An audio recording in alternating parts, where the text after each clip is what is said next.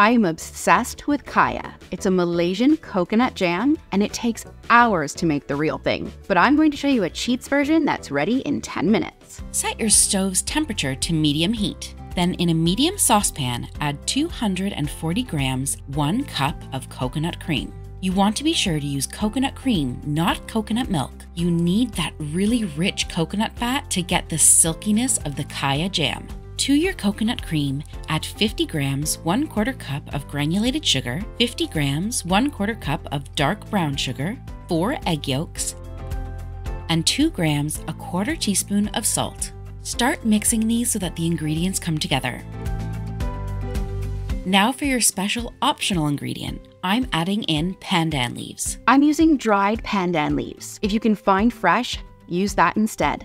But if you can't find them, it's okay to leave it out. They can be a little bit tricky to track down, but pandan is a traditional flavor in Malaysian cooking.